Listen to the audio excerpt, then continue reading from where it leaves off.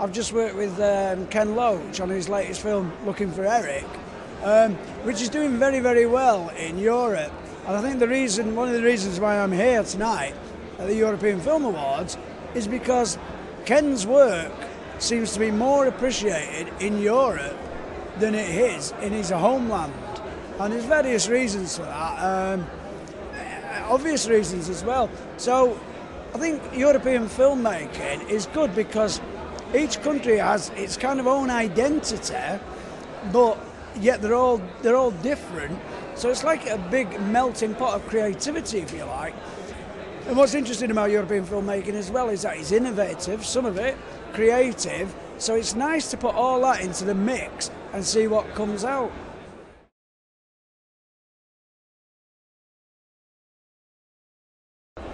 I never thought of myself as being that. I just think of myself as an actor.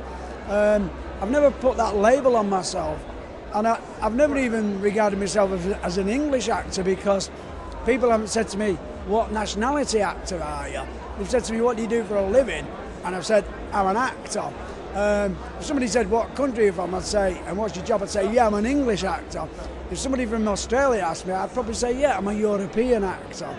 So it's just another label that people put on you. But like I say, it's a melting pot of creativity and innovation in European filmmaking.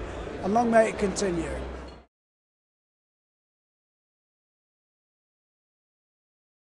Get a camera and get out there and make stuff, you know.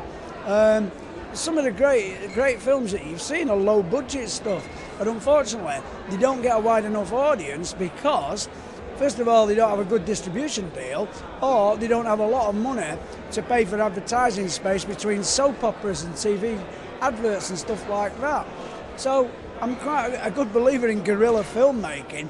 You want to make a film, go and get some actors or non-actors, point a camera and make your film.